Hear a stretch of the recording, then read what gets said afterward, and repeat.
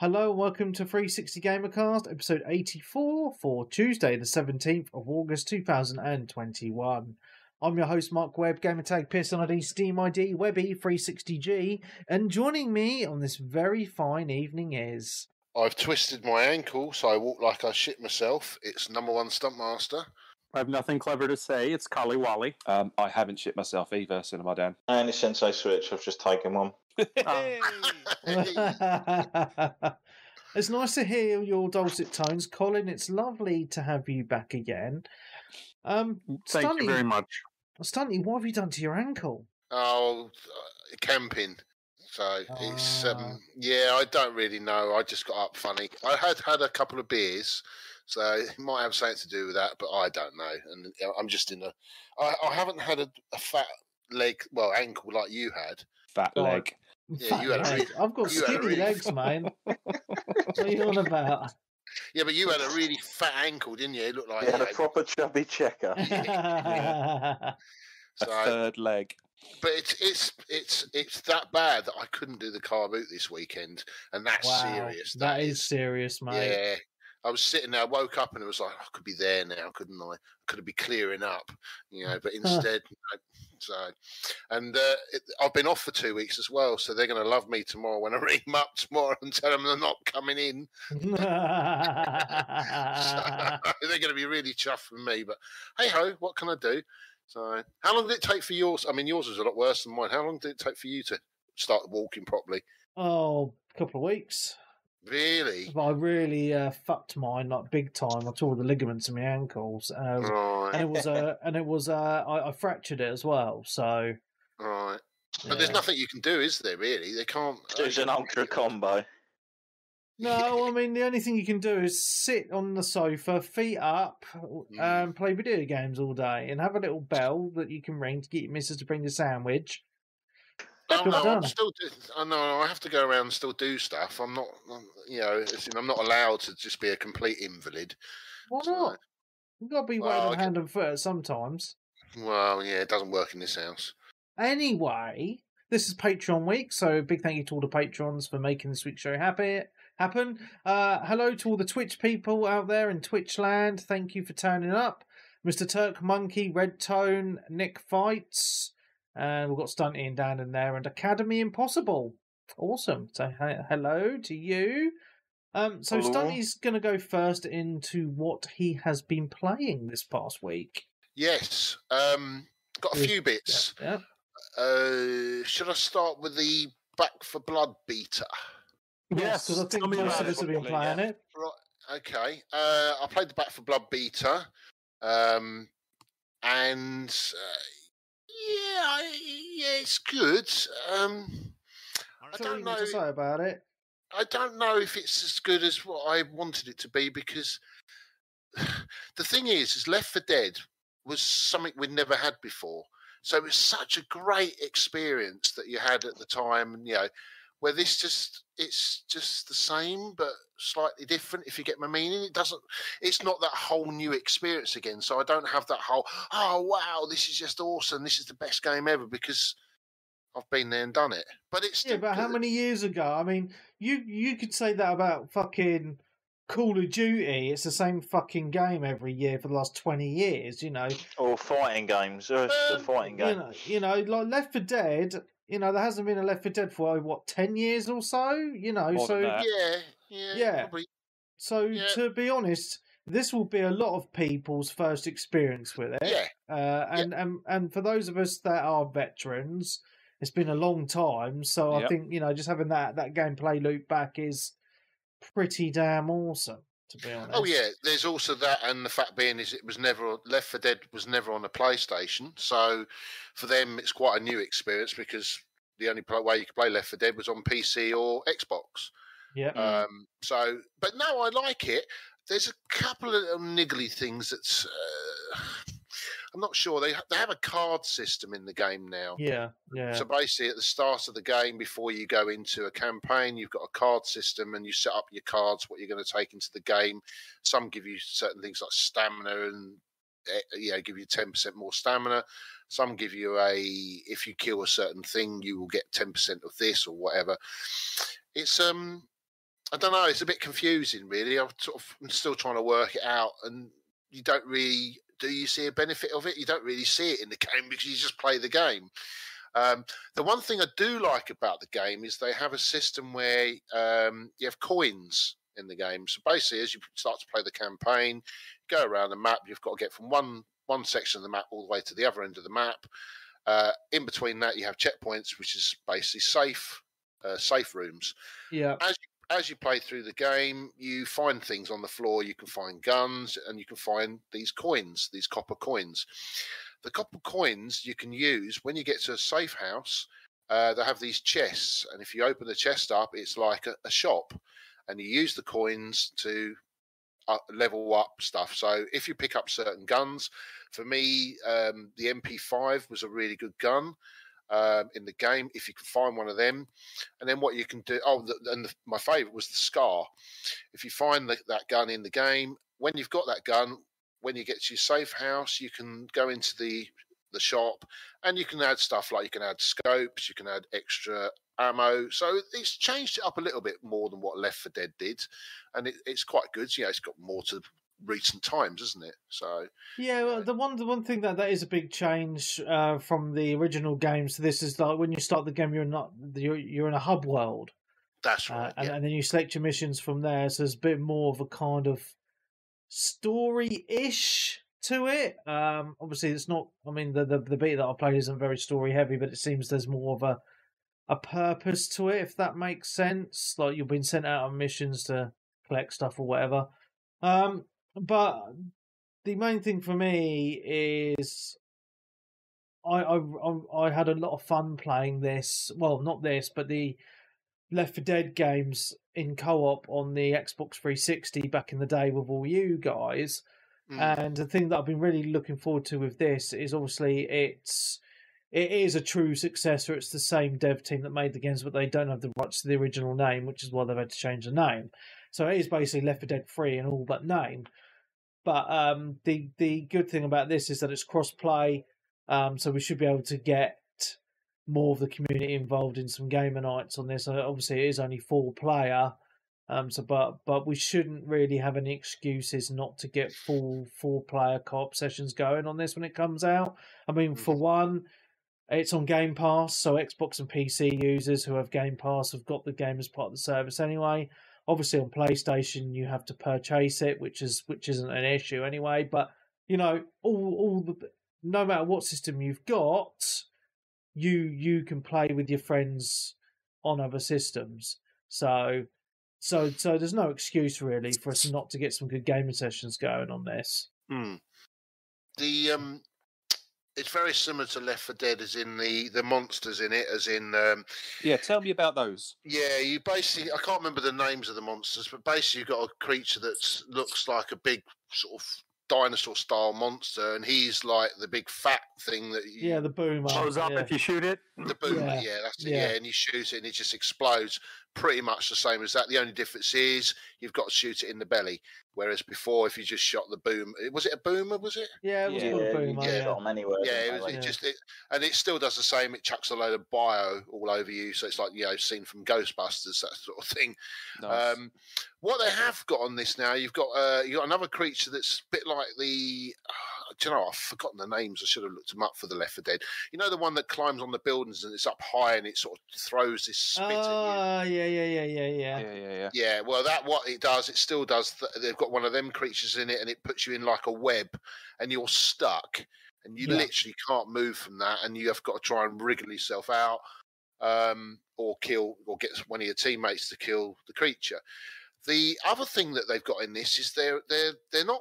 They're like the Chargers, but they're slightly different. As in, what they do is they grab you, whereas the Chargers used to just run at you and just smash you across the map, and then stop pounding you up and down on the floor. That's right. Yeah. Well, what these do now is they grab you and just squash you, and they are an absolute ball ache if you get involved in them because you can't do anything. You've got to get your teammates to help you. And I had a mission where we were doing it, and we had 5 of the bloody things. So I don't know what was going on the map. Now, we'd already failed the mission the first time anyway, because one of the teammates fell down off of a balcony or whatever and put themselves in a stupid place. So we had to go back, and it's like when you go back, all hell breaks loose. And next thing you know, is to say, there's like 5 of these. So you get rid of one of them, then another one appears, and another one appears. It was like, oh my god, and then it just ended up a mess, and we just died. There is supposed to be some other creatures that appear. The other thing that I've not seen is I haven't seen witches, nothing like that. What they do have is they have birds. So basically, you will go across the map, and you'll have birds that sit on like a ledge somewhere or in a certain path. If you disturb the birds, you don't have to shoot them. If you just walk past them a bit too close, they will then fly up in the air. Then you will get a hoarding. Yeah, gotcha. So that's what happens. So that's what Webby was doing, yeah. No, so there's actually certain. So when you're playing the missions, there can be certain kind of achievements to get. Which are, don't disturb any birds throughout the mission, and there can be some other ones as well for you to do. So you get bonus copper. That's it. It gives you, it's the bonuses. Yeah, that's what I was trying to look for. So it's actually worth being quite sneaky in that. I mean, I think it's cool. I think the selection of characters is pretty cool as well. They all have their own kind of abilities, which is awesome. And you can rank them up separately. So I mean, I haven't played it loads because I wanted to wait for the full game, but I have just tried it out a few times and tried the versus multiplayer as well, which I'm not really super into. I've heard a lot of people moan about that because obviously back in the day with obviously the original games, when you did the versus multiplayer, it was the entire campaign. You could just play as the infected or the survivors, whereas I've heard this is just like specific little maps. Yes, specific areas. Yeah, that is correct. And it's just waves. So whichever team survives the most waves or the most time. So you'll swap over from playing the humans to the monsters and vice versa, and whoever survives the longest is the winner. That's all it is. It's not that great. It's all about the campaign co-op, to be honest. Yeah. It's good, though. I am enjoying it. It doesn't feel anything new to me because I've been there and done it. But to a lot of people that have never played Left 4 Dead, then they're going to probably enjoy it. It's going to be frustrating when you've got the missions where you're trying to get the Chivos or the trophies because you've got ones where you've got to try and get through the map and you've got to make sure you don't heal yourself, and you always get some fucking arsehole come up behind you and heal you. Yeah, so you need to make sure you're playing with teammates. The only thing I did come across was the bots can't shoot for shit. No, they're constantly shooting us when I was just playing it. Yeah, so you need to play with people, man. You have to. And then the other thing as well is if you play it with randoms, they're fucking stupid randoms because they don't know where to shoot. They don't realise that. And they walk right in front of you like, why have you just walked in front of me again? It's like, because you need that communication. Yeah. The original Left 4 Dead had that as well. There was always going to be like noobs just running off into the wild, or you get screamed at by the precocious child because you're not doing the game they intend you. They want you to play, and it's like fuck off, kid. You know what? I hope they do have in this. You remember in Left 4 Dead there was that level where you had to get the gnome from the beginning to the end. I hope they have that achievement again. That'd be awesome. Chomsky, it wasn't it? That was the. There was a similar thing in this that I thought was going to be in it, where there was a bonus to obviously picking up a certain object and carrying it all the way through the level to the safe house. But when you're carrying it, you're not actually just carrying it and not being able to wield a gun or anything. It's just a canister you just chuck on your back or whatever. That's right. Yeah, I did that. I did that last night. I think yesterday afternoon I did that. Yeah, you didn't actually. With the gnome, you literally had to hold the gnome. That was it. You couldn't shoot or do anything, could you? Yeah. You could just wield it as a weapon, couldn't you, and try and punt people away from you with it and stuff. But yeah, I was on it Friday night. Did some co-op with my mate Goose and Coopster. We got sort of like pretty far, and we had a random guy with us as well. Got all the way through. I really enjoyed the first 3 levels. That's all I'm going to say with that. Is the last level shit hits the fucking fan, and it sort of turns from a kind of like because it's a lot. not as hectic as the original Left 4 Dead, I find, for some of them early maps. Yeah, well, they've toned it down. You can explore and actually look for stuff and find bonuses and things like that. And then you get to the last level and it's like everything but the kitchen sink. We're not going to tell you where you're going, what you've got to do. So you're running around headless, like getting absolutely cornered everywhere you go because you've got no idea what you're supposed to be doing. We got absolutely destroyed. Then my mate Goose jumped out. And then I was like, right, we'll try again. You know what I mean? We went in and we bought out, because you can obviously buy buffs for like extra damage and stuff like that. They're like 1,500 copper, so they're like quite hefty. We didn't even make it to the other side of the bridge on that run. It was literally like special infected, constantly, just non-fucking stop.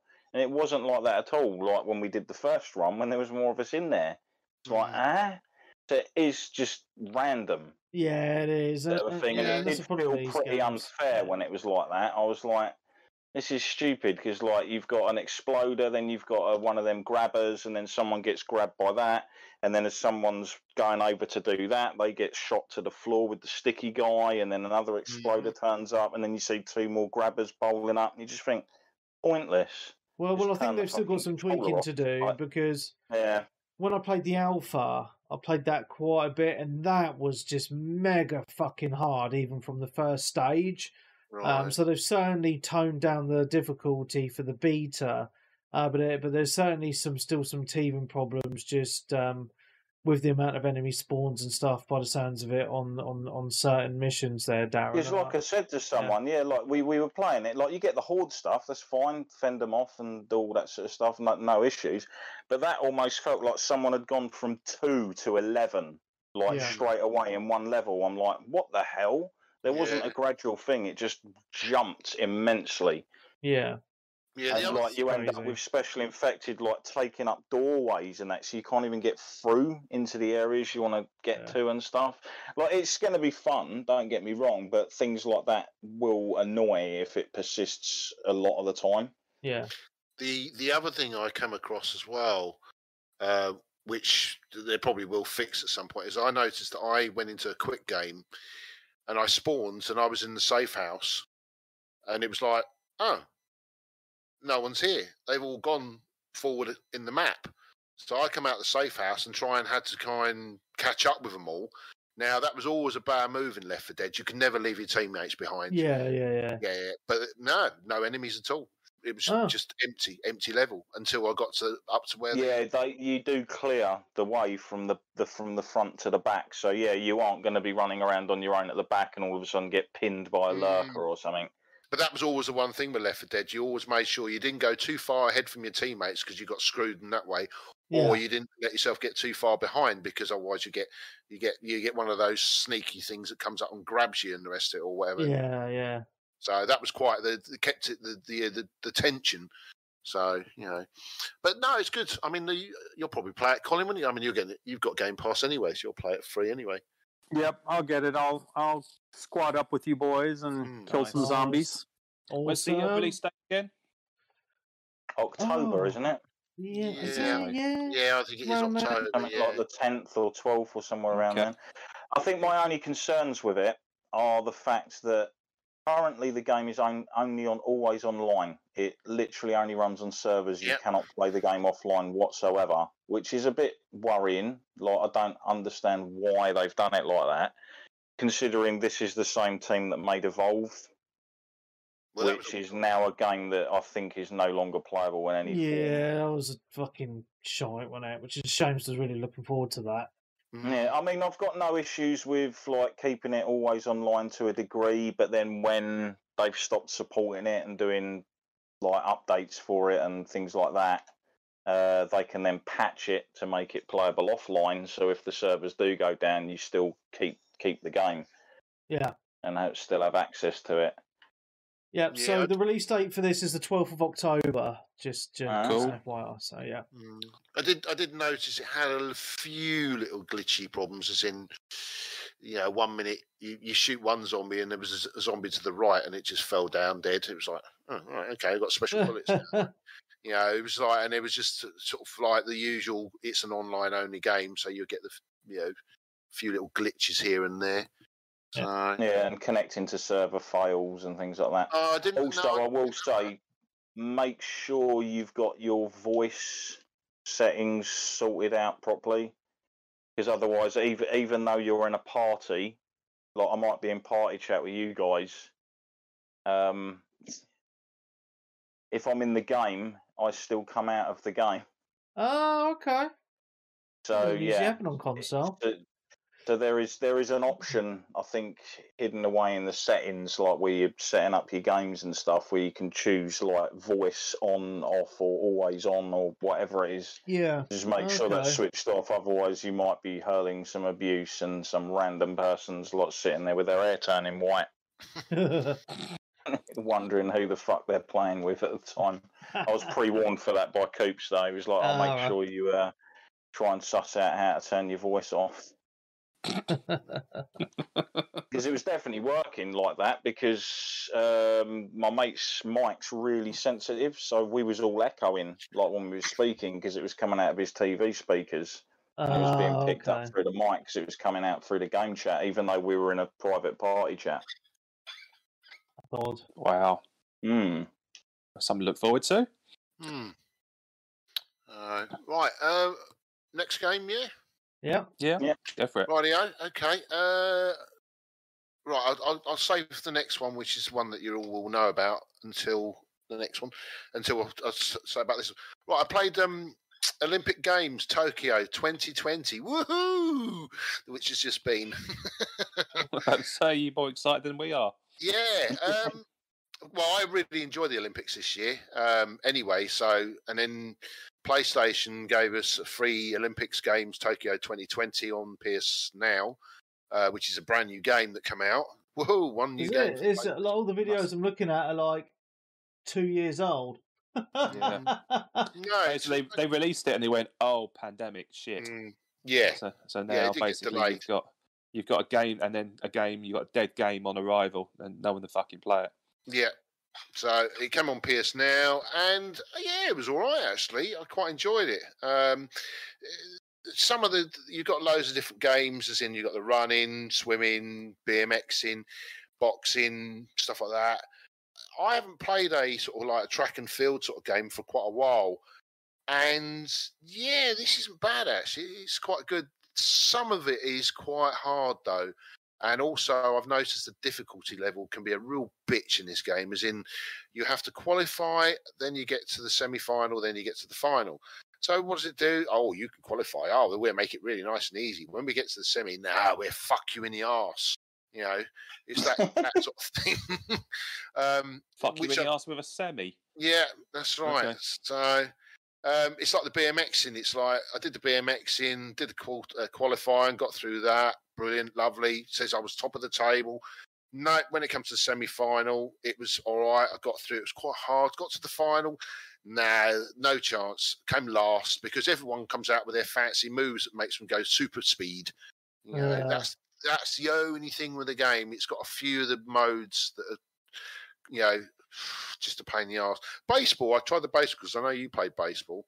Is that an Olympic sport? Yeah. Japan beat America, didn't they? Yeah, I watched that. That was quite interesting. Japan love their baseball. Yeah, I know. Mm-hmm. Yeah, I didn't realise that, and it was like. And America's suffering from our classic, where they introduce someone to a sport and then they just beat them at it. Yeah, we did that with cricket. Yeah, well, we've done it with lots of sports, haven't we? But I played the baseball. That was hard, really hard. You've got to get your timing spot on to hit the ball. I was okay at. Is it throwing the ball? Is that what they call it? Is it bowling? Pitching. Oh, get it right. Sorry, I'm thinking the cricket. Sorry, you're thinking of rounders. Rounders. For fuck's sake. Yeah. Got a wine Webby up here. Right, and that was great. So when I'm hitting the ball, what am I doing? Is it batting? Is it batting? Is it right? Okay. So, and it was like so. I was doing the game. It was 0-0 all the way through. And what does he do last round? Because he goes to 10, I think it was. And the last round, what do they do? Oh, he scores one that goes out. It's a home run. So what I'm noticing about, I was watching a video on YouTube, like there's some really dodgy outfits that you can put your character in. Yeah. It's just not very Olympics at all, is it? No. There's a dude playing baseball in his pants. Is it more dead or alive? No, it's volleyball. He must have changed his outfit. I know you can go into the settings and change outfits, but I didn't run around with my bloke wearing one of those. That looks like the things that you wear, those big people in Japan that do the sumo wrestling. Sumo wrestling. It looks like that outfit, doesn't it? Not a unitard then. No, I don't know what it is, but it's made by Sega, and it's got a bit of a. I do get it reminds me of a game that was. It looks like it could have been released on Nintendo Switch originally. It looks like a very old arcadey type game, doesn't it? Yeah, it's but it's good in certain bits. I mean, as I say, the baseball, I really struggled with the baseball. I hit the ball once, and that was it. That was how hard it was. But there was. Let him have it, Webby. No, that's what yeah. But it was it was it's not a bad game. If you can pick it up cheap and you like your Olympic stuff, then you'll probably enjoy it. I'm just trying to rinse it for as many trophies as I can get now, because you get a trophy for every game, everything you play, every sport. I have got a few golds in a few of the. They're not javelin events. In it. Yes. Yeah, it's got 18. I think there's 18 sports in it. There's javelin. There's long jump. I'm watching the volleyball, and there's a character dressed up in a Sonic costume. Yeah, someone's changed all the outfits. That's not how it comes. The game. Have you got dressage in it as an event? No, you haven't got. No, there's no horse riding or whatever in it. The table tennis. That was too hard. I just couldn't. Every time I try to do well on table tennis, he just comes up with his power move and just rinses me. Not like Rockstar's table tennis. Remember that? Yeah. Oh, that's fucking awesome. Yeah. But, I mean, the one I did enjoy, which was really bizarre, was the rugby sevens. Oh, okay. Bizarre. Yeah, I've never played, or I'm not really a rugby fan, but I really enjoyed that. It was really good. And I won as well, so that made it more entertaining. The football was quite good as well. They had that. So it's one of those that if it picks up cheap, I'd pick it up if you quite like your sports games. So I was actually I was more impressed with it than I thought I was going to be. Because it was like I kept going back to it. Normally you play it once, this is crap, and just forget about it. So, but no, I've done quite a bit of it now. I've done 19% progress, so I've done quite a bit on it. Nice. Right, what else have I played? And Zelda Skyward Sword, still playing that. I'm at the volcano level, halfway through the volcano level at the moment, which is the second section. About 7 or 8 hours in now, I think it is. Got stuck on a couple of puzzles. A couple of puzzles messed me up because I was just stupid. Couldn't work the puzzle out. And then the other thing as well... Does it involve rolling something? Yes. Yeah, I got caught on the roll in a bomb, and then also got caught on rolling the bomb into a hole to kill certain things. And that fucked me up because I didn't know how to do it for ages, and I ended up looking on YouTube. Oh, dear. And I've done that, and I've got through that, and I'm on to another section now just after that. But, yeah, I'm enjoying it. For me, I'm enjoying it because it's something different. It's just the controls let it down for me, which is a bit of a shame. And you have to put your brain on and say, right, okay, I've got to do this, got to do that, and you got to think what you're doing. Whereas with most games, you just do it automatically. This you can't. You've literally got to think what you're doing. I like it. I really do. It's I might actually try and see if I can finish the Zelda game because I've never finished one ever. You never finished one? Oh, no. What? No, never you ever. Call yourself a gamer? Yeah, never ever finish the Zelda game. Always get halfway through, and then my goodness. And then I always get I either get bored or I get stuck or it's too hard. I'm actually I'm quite surprised at that, to be honest. Yeah, well, I'm going to try and see if I can change that. So yeah, continuing on with my Nintendo Switch. I started Hades, which I know is coming on. Well, it's out on Game Pass. It's on Game Pass as well, I think. Yeah, it is out on Game Pass. Yeah, and good. I like it. I like it, but has it got long-term appeal? I don't know. It's a roguelike game, so it's one of those where you've got to put the time into it. What I've played of it so far, I think I played a couple of hours, something like that. I am enjoying it, but it's one of those where you've got to repeat. It's like starting Groundhog Day every day, but you get a little bit further. A bit like a Dark Souls game, that sort of thing, but a little bit slightly different. The worlds aren't as immersive as Dark Souls.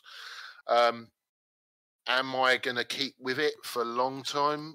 I don't know. Other people love it because it's that style game. It's a Diablo style game, but a rogue this time instead of Diablo, which you just go through. I know you enjoyed it, Dan, didn't you? Yes. Yeah. I mean, I think it's excellent. I need to get back into it, to be honest with you. What I will say is that the early days it's fairly repetitive, but at some point that this kind of the story evolves, and so extra areas start opening up or get added into the random generated levels. And then I suppose every single time you get a bit further, and then you finish various levels, and it becomes a lot easier versus power ups.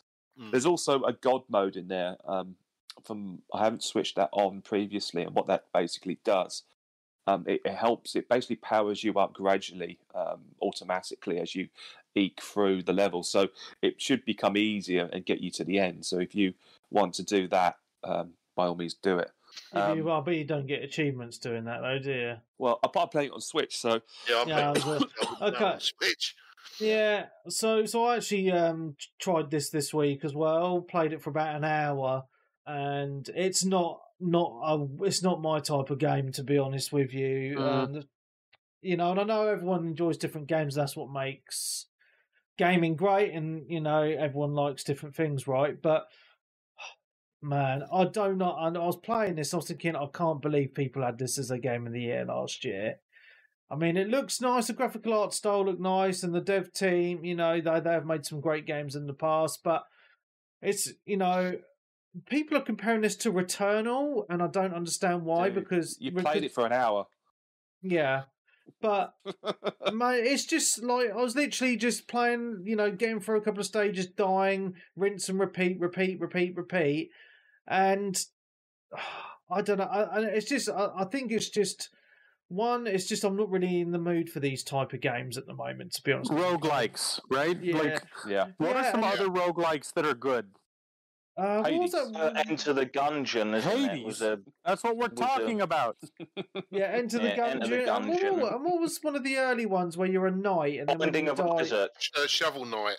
No, there was another one where you were like a knight, and every time you died, it would be like one of your ancestors, and they'd have like Rogue, Dark Souls. Rogue Legacy? Might be Rogue Legacy, something like that. It might be. Yeah. But Binding of Isaac as well was huge, and that was one that's just completely random every time you play it, I think. But the only thing, this should not be compared to Diablo at all, and I know lots of people are comparing it to Diablo, and the only similarity between this and Diablo is the isometric viewpoint. Yeah, that's right. Yeah, everything else is completely the opposite to Diablo. I mean, if I had two games to choose to play for the rest of my life, and it was Diablo or this, it'd be Diablo every single fucking day of the week. I do need to put more time into it. A lot of people on the Discord have said to me, give it some time, as Dan just said as well, because apparently it does pick up, but it's just kind of getting to that point, if that makes sense. My initial impressions are boring as fuck. But I do want to play it a bit more. It's one of those games that you've got to give it time, and that's the problem with you, Webby. You don't have time because you want to play everything else.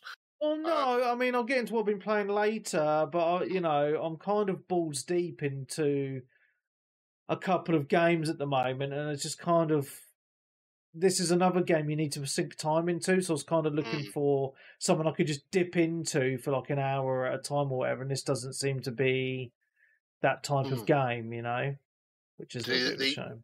I quite enjoyed Hades for me because when I was away, Because when I went camping, and it's perfect on the handheld. I don't really play my Switch handheld. It's always on the docking station, plugged on the telly. But going away, Hades was perfect because I could just use it with the thumbsticks. I didn't have to use a Pro controller. That's what I normally use anyway. Whereas stuff like Zelda, Skyward Swords, I don't really want to play that on a small screen. I want to play it on a big screen to get the immersion of the game. Where Hades is the perfect game for the handhelds, because it's, it just sits perfect in it. It looks lovely. So that was why I got it anyway. Well, I got it for free anyway because I had some vouchers from CX to use. So someone had traded it in, so that was handy for me. But no, it's all right. I mean, it's in the game isn't differently at all, but I quite enjoy it. I like the art style. The characters, the voice actors are quite cool in it. It's a good game. It's going to be a Marmite game though for a lot of people. Might like it. If you've got Xbox Game Pass, then you got it to try it for free, haven't you? Really, so it's no loss, is it? Really. That's it for me. Cool. So before we move on to what Colin's been playing, I'd just like to again thank all the patrons for making this week's show happen. If you're not a patron, this is the end of the show for you for this week. If you want to join the Patreon, all you got to do is visit patreon.com/360gamercast. There, from as little as £5 a month, you get a show every single week of the year, plus all the special episodes like the up and coming music special, which is going to be a Patreon exclusive, I now have decided. And also the up-and-coming, which we still need to decide a date on as well, the conspiracy theory episode as well. So we've got a lot of stuff coming. So watch out for those. So thank you very much.